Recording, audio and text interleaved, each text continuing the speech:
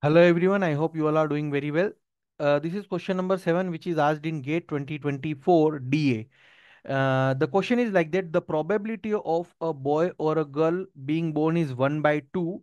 For a family having only 3 children, what is the probability of having 2 girls and 1 boy? So for 2 girls, what could be the possibility? Girl, boy, or girl, or it could be boy, because only 3 children they are having. So boy, girl, and the probability of each is 1 by 2. So girl, boy, or girl, or boy, girl, right?